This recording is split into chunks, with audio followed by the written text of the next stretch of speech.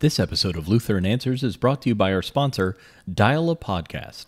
Dial a Podcast, proud sponsor of Lutheran Answers, provides a simple yet powerful solution to bring your church's sermons and Bible studies closer to those who might be a step away from the digital world. Getting started with a local telephone number is easy, allowing anyone to listen to your content with just a phone call at their convenience. It's an excellent way for congregations of all sizes to extend their reach. Get started with a 30-day risk-free trial at dialapodcast.com and ensure no one misses out on your church's messages.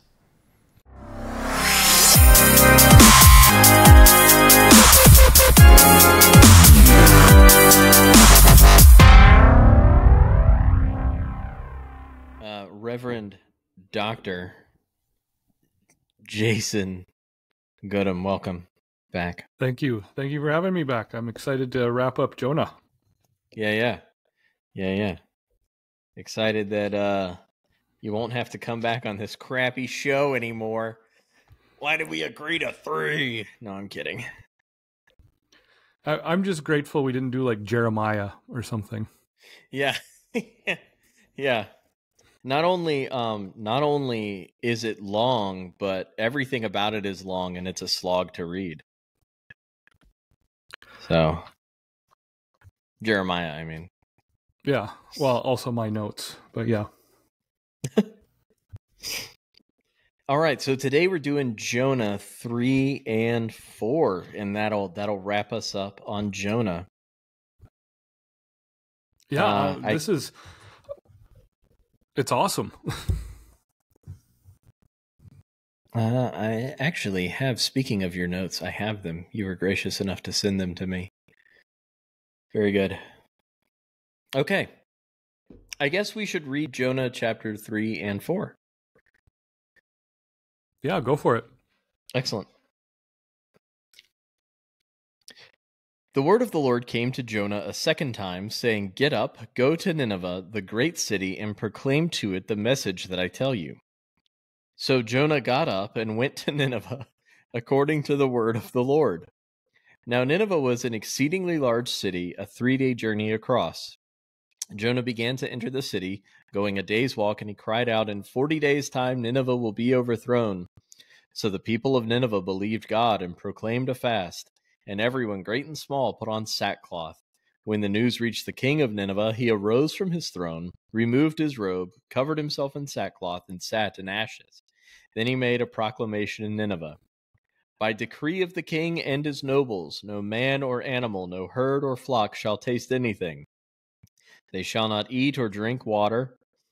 Both man and animal shall cover themselves with sackcloth and cry mightily to God. All shall turn from their evil ways and from the violence that is in their hands. Who knows, God may relent and change his mind. He may turn from his fierce anger so that we will not perish. When God saw their actions, that they turned from their evil ways, he changed his mind about the disaster that he had said he would bring upon them, and he did not do it. Now this greatly displeased Jonah, and he became angry. He prayed to the Lord and said, "O Lord, is this not what I said while I was still in my own land? This is the reason that I fled before to Tarshish, because I knew that you are a gracious God and merciful, slow to anger, abundant in faithfulness, and ready to relent from punishment. Therefore, Lord, take my life from me, for it is better for me to die than to live." Then the Lord said, "Is it right for you to be angry?" So Jonah went out of the city and sat down east of the city and made for himself a booth there. He sat under it in the shade, waiting to see what would happen to the city. Then the Lord God appointed a plant, and it grew up over Jonah to provide shade over his head, to provide comfort from his grief. And Jonah was very happy about the plant. But at dawn the next day, God appointed a worm to attack the plant so that it withered. When the sun rose, God appointed a scorching east wind, and the sun beat upon the head of Jonah so that he became faint and asked that he might die. He said, "It is better for me to die than to live." Then God said to Jonah, "Is it right for you to be angry about the plant?" And Jonah replied, "It is right for me to be angry even to death." The Lord said, "You are troubled about the plant for which you did not labor and did not grow. It came up in a night and perished in a night. Should I not therefore be concerned about Nineveh, that great city, in which there are more than 120,000 people who do not know their right hand from their left, and also many animals? That's where it ends, huh? Yeah. Cliffhanger. Waiting for a sequel. Yep. Thankfully, I hear there's a charismatic guy who has been to Heaven's library, and he can likely find the sequel for us. Probably. So what's going on here? Well, it's the literary structure of Jonah is absolutely brilliant. And so chapter 1 and chapter 2 relate to each other in the same way as chapter 3 and chapter 4, but in reverse order. Okay. So in chapter 1, Jonah is careless about the lives of others and disobedience to God. In chapter 2, he has his repentance and thanks God for his mercy. In chapter 3, Jonah obeys God and proclaims God's word. And in chapter 4, Jonah is careless about the lives of others and selfishly sins against God. But at the same time, you've got this, I mean, they're meant to play against each other so that you question Jonah's repentance. It's kind of the purpose of the book, is that you are wondering who Jonah is while getting a complete picture of who God is.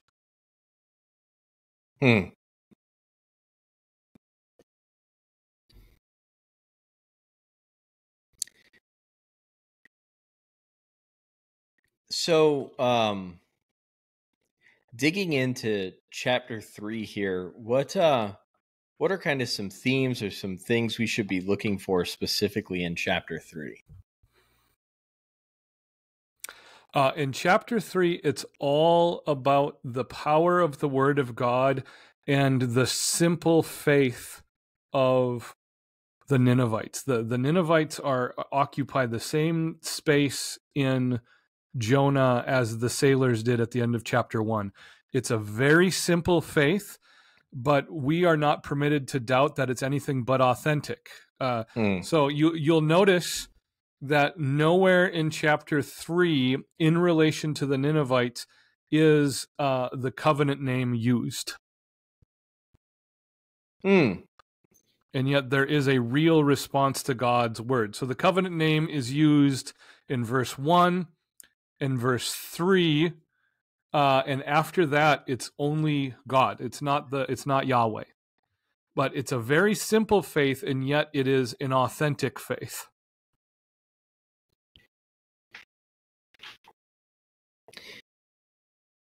And this is, I guess this really does contrast nicely against Jonah, who appears to have this very layered kind of faith, right? This sort of deep understanding, or supposedly, but is also not very authentic. Right? That's exactly the point. Remember, Jonah's a court prophet. He's got a lot of nationalistic pride in being an Israelite, and maybe most importantly for the purposes of the book, he has all the right answers. Even if we cheat ahead to chapter 4, he confesses, "I knew that you are a gracious God and merciful, slow to anger and abounding in steadfast love and relenting from disaster." Yeah. He knows that. He's got all the right answers, and it doesn't impact his life one iota because God doesn't respond in the way that Jonah wants him to. I like that when the word of the Lord comes to Jonah this second time, he's pretty immediate about heading to Nineveh, it seems. It seems like the fish was enough to get him on task.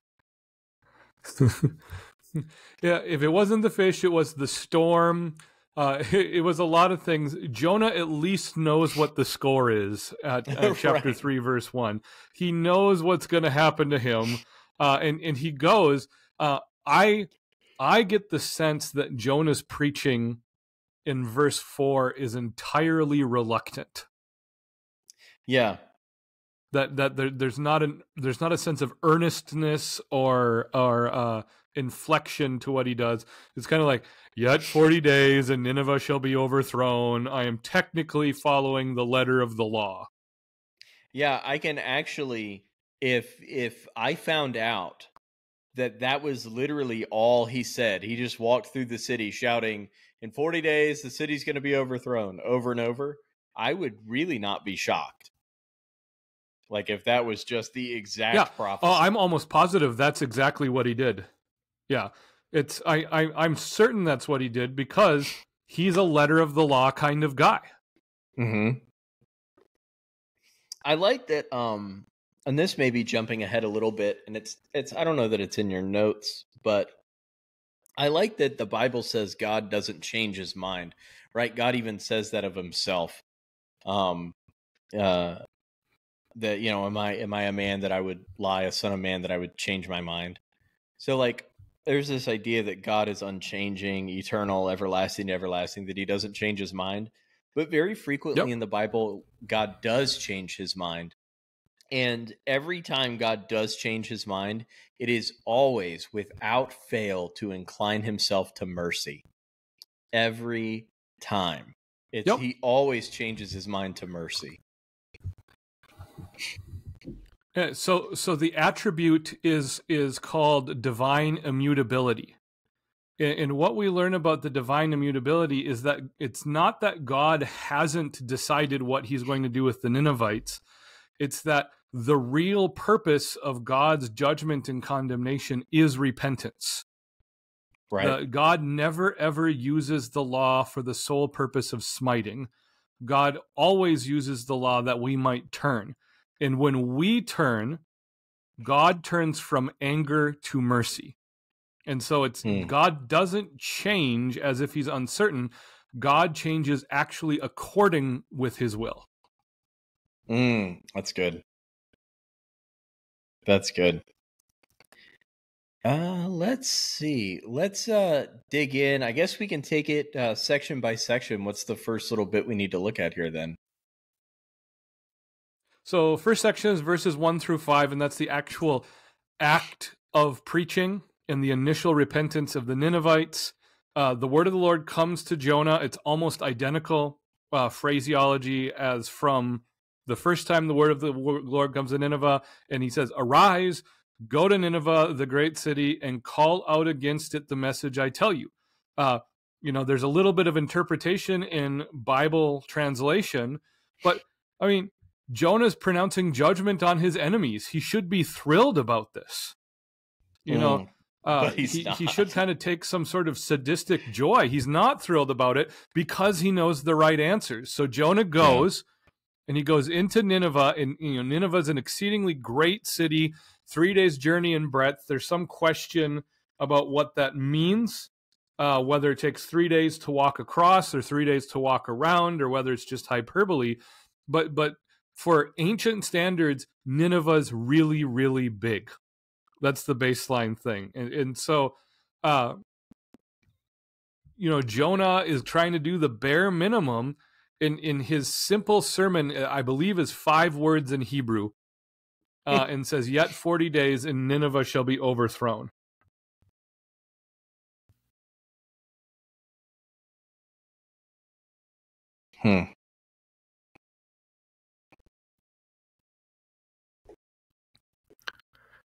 And you go from that to the faith. The God is so blunt in this book. It's kind of ridiculous how blunt God is everywhere in this book. And so Jonah preaches, and right away, all we get is, "And the people of Nineveh believed God." Right. And that's good enough. And we want to tack so much extra onto faith. Even as Christians, we want to tack so much extra, and God and the people of Nineveh believed God. And there it is. That's amazing.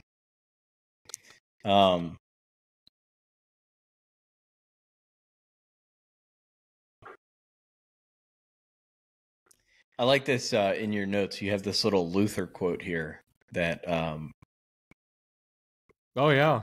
is very good. Neither Christ nor all the apostles and prophets were ever able to bring Jerusalem to that point by means of their words and their miracles, though they ministered to it for a long time and preached from one end of the city to the other. God might exclaim here too, as Christ did in Matthew 8:10 about the centurion, not even in Israel have I found such faith. Because it was the way this is written. The implication is that it's like literally the whole city, every person, man, woman, and child.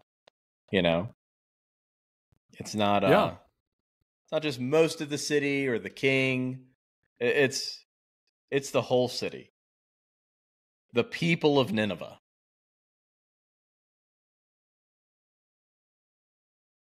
And it gets us back to the idea of faith as a miracle.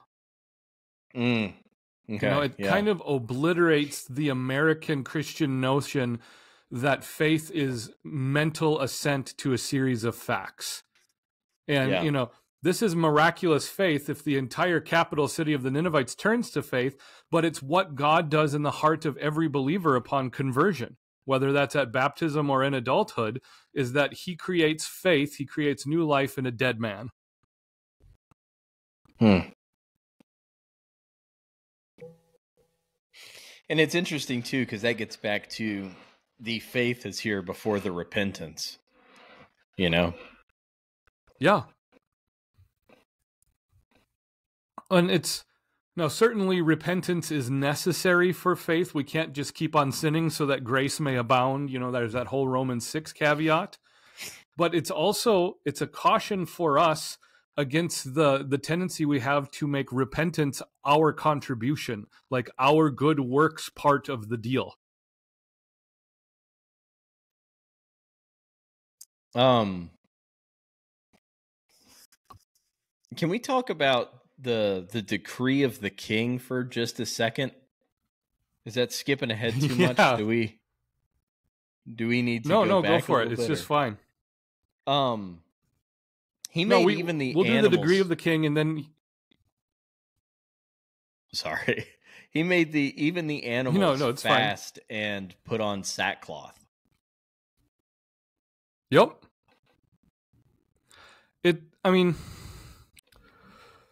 There's a completeness to the repentance, but also you get a sense of the naivety of their faith, which is, again, it's a beautiful thing here. Yeah. It's for the pagan mind, everything comes from a position of superstition. And so, like, making the cattle repent is you don't fully comprehend what God is like, but you know that he's mad, and you know that he wants you to turn from your wicked ways. And so you think, if the cattle are guilty, we better throw some sackcloth on them too. Right. Let's cover all the bases. Let's cover all of our bases. But what's so interesting about that is there's just a hint of Romans 8 in that, isn't there? There's just a hint that the whole of creation is groaning under the weight of sin, and all of creation is waiting to be restored. And the theology of the redemption of creation in Jonah is right there waiting for us to notice it if we're paying attention.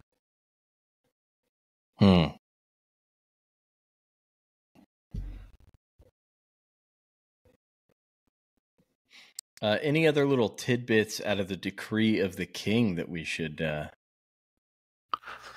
look towards, you think? I think we want to pay attention to, not only did the people and the animals put on sackcloth, but it's probably the most notable that the king put on sackcloth. This would have been unheard of in the ancient world. Everything in the ancient world was about status and about identification. And the king does this, and he clothes himself with sackcloth, and he sits in ashes. And just for a second, Jonah is not the type of Christ, but the king is the type of Christ. The king also the only one to sit in ashes. explicitly in the text. Yeah. Yep. And you get the sense of the king taking responsibility for the sins of his people. And that is a strong picture of Jesus Christ. Yeah. And then Jonah is then shifted out of that sort of type of Christ chair. And now Jonah is identifying probably more with us in our day to day, and how we feel about all this kind of stuff. Well, and what at the point when the king repents, what happens is that Jonah abandons the word of God and he becomes the people of Israel. And so insofar that we identify with the people of Israel and their obstinance and their stubbornness, but there is a very strong typology of suddenly Jonah sheds the type of Christ imagery and he puts on the people of Israel imagery. It's probably, I mean, maybe this is skipping ahead or whatnot, but it's interesting too that the Ninevites, these would have been Gentiles, right? These aren't Israelites. So it's interesting that the repentance and the acceptance of that repentance, right? The forgiveness offered by God to the Gentiles makes the Israelite guy even more stubborn and obstinate. And like, we see that exact thing play out in the New Testament, in the book of Acts and throughout the Gospels. We see that exact same thing play out. Yeah. It's a major theme in Scripture. It's especially, you see it in the minor prophets in the Old Testament, but God intended the chosen people of Israel as a physical people to be a city on a hill, to be a light that drew the world to themselves. And immediately upon being chosen, the people of Israel isolated themselves. They rejected the Gentiles, and their election became a source of pride to the point of being a stumbling block for them. Isn't that just like us, man? Good Lord. That's like the most human creature thing I have ever heard. Oh, that's exactly how we are. It's we as soon as we receive something from God, we immediately begin the work of convincing ourselves we deserved it. Yeah, that's exactly right. That's exactly right. What's the next little tidbit here in chapter 3 we need to look at? Well, I think the last thing we want to point out is just simply verse 10. When God saw what they did, how they turned from their evil way, God relented of the disaster that he said he would do to them, and he did not do it. And so the repentance of the Ninevites reveals God's own, we would say, repentant heart. And we say this in a purely theological sense, not because God needs forgiveness, but because God's motion in turning from his wrath mirrors our own motion in turning from our sin. Yeah.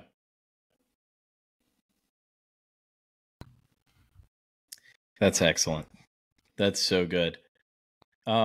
Take us through chapter 4, Jonah just being absolutely out of pocket and a total jerk about this whole thing. Chapter 4 is basically, it's a little Old Testament. The whole chapter stands in the place of the Old Testament and the story of the history of the people of Israel. Jonah comes out of the ocean, he comes out of the water, he moves into the wilderness, and he immediately starts to grumble against God. It's remarkable. It is remarkable. Yeah, it's so he grumbles against God because he knows the right answer. He knows about their deliverance, and it's a little bit of an interpretive leap, but the rest of the chapter ties it in. What we'll notice is if you go back to Exodus 15, and the Israelites come out of the water and they're celebrating and they're partying, The last section in Exodus 15 is they start to grumble because there's no meat. Right? They get hungry and they're like, "Oh God, you brought us out to the wilderness to die." And the same move is done by Jonah. Is the people, the Ninevites repent? Is like, "God, why did you send me on this mission if you're just going to glorify my enemies?" And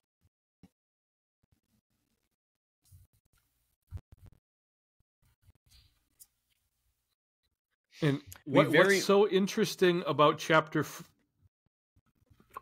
We very much want to call bears out of the forest or call lightning or fire down on our enemies, right? Yep. We would much rather be Elisha. The saying in biblical interpretation is that Nahum got to write the book Jonah wanted to write, because Nahum comes after Jonah and then absolutely just lights up the Ninevites. It's a pretty condemnatory book, and you got to have this sense, if you have a sense of humor, of Jonah sitting there in heaven, watching God give Nahum his message. He's like, "What gives? Why can't I do this?" That sort of a thing. But the most, well, I don't even know if I can say it, but the most astounding part of chapter 4 is Jonah's confession of faith and how that it hasn't produced faith in his heart. I mean, it's like, I've read this book hundreds of times and I still don't know what to do with verse 2 of chapter 4.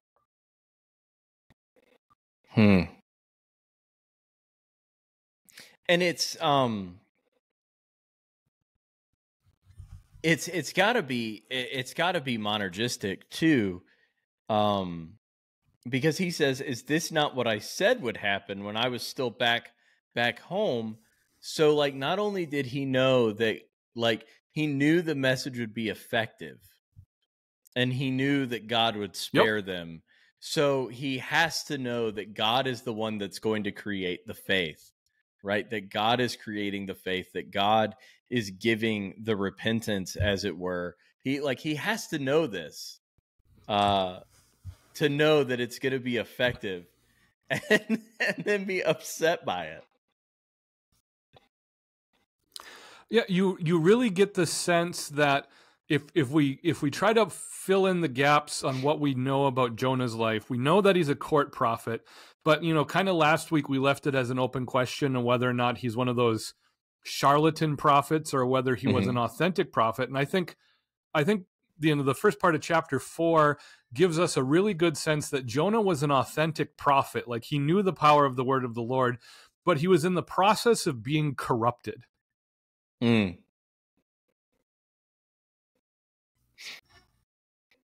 And this ends up being God's way to save him as well, right? We assume Jonah ultimately came to repentance, being as he wrote this book. Yep. It's and I take this from Dr. Reed Lessing, but if you assume Jonah wrote the book of Jonah, and that's what all of the traditions all the way back say, then the evidence is that Jonah wrote the book. Right? That's the evidence of his repentance. But, there's just so many parallels in Jonah, and you have to believe that Jesus, in giving the parable of the prodigal son, used this same exact tactic when he left the repentance of the older brother wide open when he was talking to the Pharisees. There's no conclusion to that parable. And because Jesus so readily identified himself with Jonah, you have to believe that he was thinking about Jonah when he told the parable of the older son. And Jonah is the older son. Yeah. Yeah, 100%. Wow. The other major parallel we want to identify at this point is now Jonah also becomes the anti-Job. Yeah. And so Jonah begs for death, But he doesn't beg for death because everything's been taken away from him. He begs for death because everything has been restored to him and he's a man of prosperity and he just can't handle God's goodness. That's amazing. I have some thoughts. I think we're probably a couple sections away from where I have some thoughts, but I'm gonna put a pin in it. When we get there, we get there. So Jonah confesses this amazing thing that God is gracious, slow to anger, abundant in faithfulness, ready to relent from punishment, and then follows that up with, therefore, take my life from me. I don't like like, what a clown. Golly. It's amazing. It's amazing. It's like it's the equivalent of receiving Holy Communion and saying, God, I realize how awesome you are. You better kill me now. Yeah. Yeah. Wow. And then, like, I love how, like, God's response to Jonah is just like, why are you mad? Yes. God's mercy isn't reflected in his patience with the Ninevites. I mean, it's right there. God's mercy is reflected in his patience with Jonah. Yeah. Yeah. So, I guess the next bit starts there at verse 5. Jonah went out of the city and sat down east of the city. Tease apart that and for made us a there. booth for himself. Mm-hmm. All right. So again, imagery, and more imagery. What does Jonah do after he abandons the word of God and he moves east? That's Garden of Eden imagery. Right? So he abandons the presence of God with his word and he moves east. And then what does he do? He makes a booth for himself, and that's wilderness wandering imagery. Yes. So Jonah is intentionally trying to identify himself with the Israelites wandering in the wilderness. He's trying to make this about his suffering. And the ironic thing in that is, why were the Israelites wandering in the wilderness? Is their own, because they were disobedient and rebellious to God. Yep. Oh, I love this guy. That's so great. It's amazing. Verse 6, the Lord appoints a plant, which this goes back to the fish. The Lord appointed a fish. Yep. And now the Lord's appointing a plant to comfort Jonah. This is the bit. It says Jonah was very happy about the plant. He does not thank God for the plant. He's just very happy about the magic plant that grew up.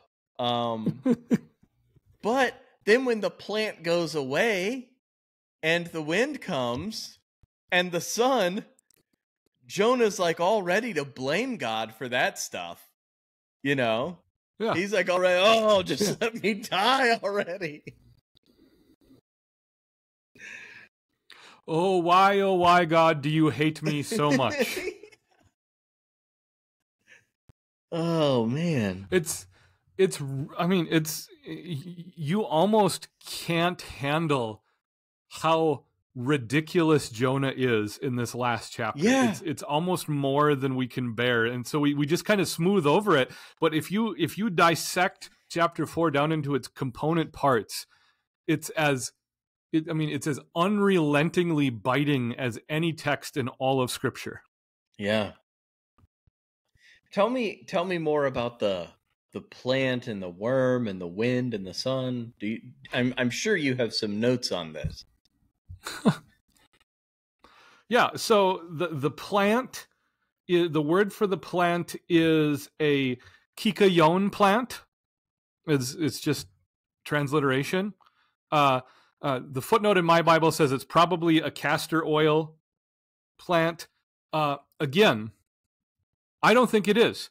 I think this plant is the same type of special creation that the fish was in chapter 1. I think we the don't have any other reason to believe that.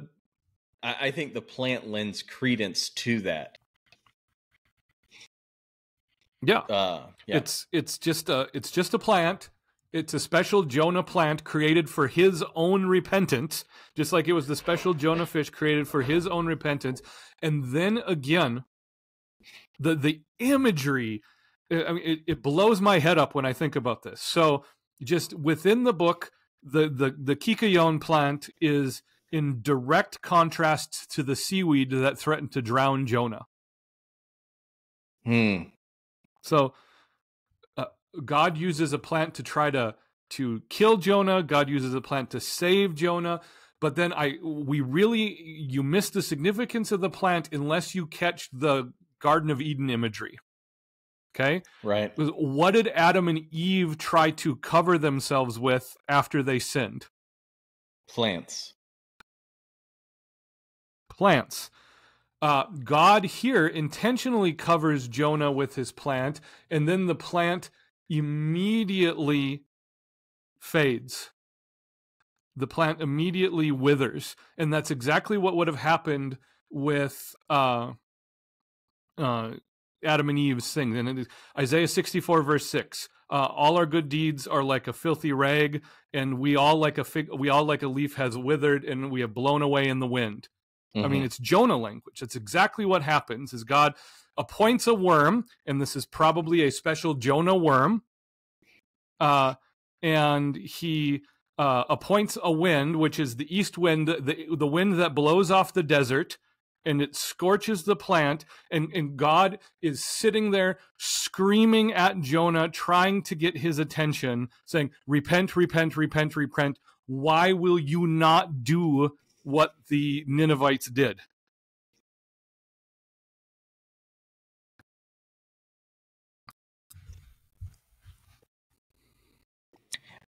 Then God says to Jonah, is it right for you to be angry about the plant? Once again, why are you so angry?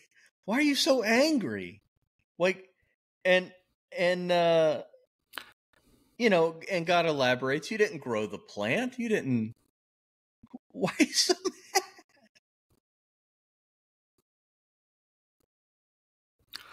Yeah, it's unreal. Unfortunately, Remy, I got to pause right here. Okay. I think I've got someone showing up at my office. All right. All right. So, God says to Jonah, is it right for you to be angry about the plant? And Jonah says, not only is it right for me to be angry about the plant, but also I should die. I want to die. He's like throwing the world's biggest temper tantrum. So I'm not the biggest VeggieTales fan in the world, but in the VeggieTales Jonah movie, I think they more or less nailed this scene when Archibald the asparagus throws a tantrum in the desert. But yeah, he's an obstinate child throwing a tantrum for not being able to control God. And this is where the imagery with Job comes full circle. Because so the entire book of Job, after his friends have done the good service of completely being the worst friends in the history of friends, all Job wants to do is he wants an audience with God. And so in Job, the God shows up, and in Job, God uses creation as the example of him being in control and him knowing what he's doing. Okay? In the book of Jonah, Jonah has an audience with God. He's right there. And Jonah is not impressed by God's mastery over creation. And instead of repenting, Jonah says, no, you should still kill me because I'm mad that you're God. it's so, and I know I can sit here. And like armchair quarterback this thing, and it does not make sense to me. It doesn't make sense. But I also know deep down in my heart that there are absolutely times in my life where I respond in this exact childish, nonsensical temper tantrum way. When things don't go my way. But it doesn't, just like cognitively reading it does not make sense. It doesn't, and we have to. The work of the Spirit in our lives is to keep us from scoffing at Jonah, because Jonah is also left open-ended, because it's meant to be a rhetorical question for the reader. What do I do at this point? And if you can bring yourself to some introspection, if you can bring yourself to some self-examination, then what you end up noticing is that I do this all the time. Yeah. And, as a pastor, I've taught this book a number of times. I've studied this book extensively, and how frequently as a pastor that this is my response to God in my life. And even this last year, I and my family had a really tough fall. Like September through December was just one bad thing happening to us after another bad thing. And, you're a pastor serving a congregation. You're trying to put on a happy face. You're trying to practice what you preach to your congregation. You're trying to suffer well. And eventually I had just been beaten over the head so much. I finally was praying, okay, God, what gives? What have I done wrong that you're doing all these things? And at that point, you got to let the message hit you, is like, you are missing the grace of God in Jesus Christ. I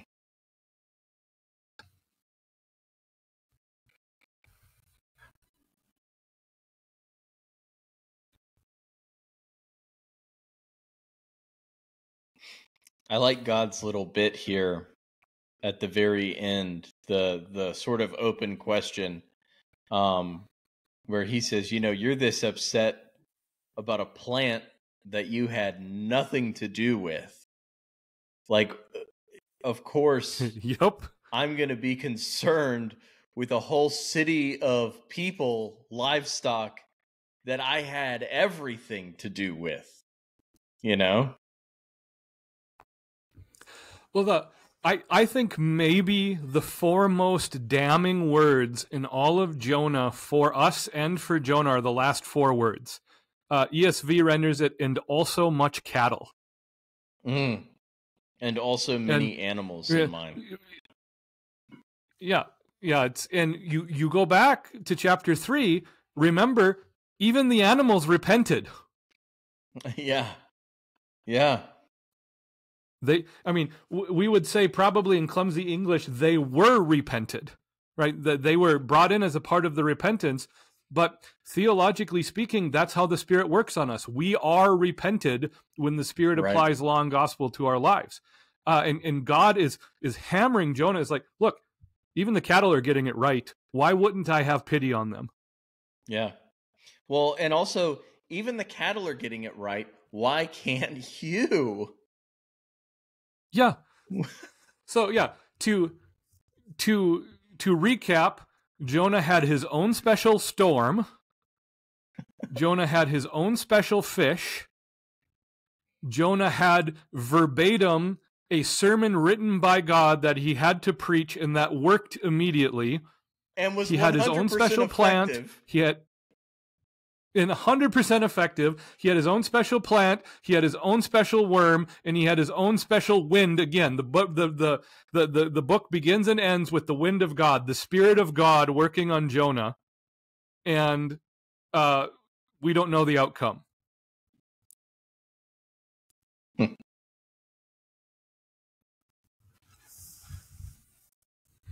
What a wild little book. Oh my goodness. I love it. You can really dig out some good stuff, Well, Remy, if we came back in 3 months and did another 3-part series on Jonah, we could fill 3 episodes talking about nothing that we talked about right now, and we still wouldn't have scratched the surface. That's amazing. That's so wonderful. And I'm also so glad to hear that you want to be back in 3 months to do another 3-part series on Jonah again. I'm glad we have that booked. I've got Sign it. me I up. literally recorded you saying it, so you have to do it now. That's so good. I love it, man. This is the kind of Bible study that like I really love. Just like really digging into something and pulling out, just like milking it for everything you can. That's so great. You know. Yeah. Well, it's why would we handle the Word of God in any other way? I mean, it's fine to be devotional and it's fine to just read it, but if the Word of God is our life, you know, we better eat well at the buffet. Yeah. Yeah. That's awesome. Pastor, thank you so much for taking us through Jonah. That was wonderful. Thank you for having me. I love it. Anything that you want to go ahead? We do this every episode, but let's go ahead. Anything you want to plug? 2 websites. My podcast is Being Lutheran, beinglutheran.com on all platforms. You can check us out. We're walking through article by article through the Book of Concord. We're 330 some episodes in right now. And also check out the Bible college and seminary I teach at, especially for high school students not knowing where they want to go for college and wanting to really study the Bible in person. It's the Free Lutheran Bible College. It'd be flbc.edu. Excellent. Very good. And for those of you on video, you may have noticed the drip, this amazing hat. Lutheran Answers new merch just dropped. Feel free to pick some up. Pastor, thank you, sir.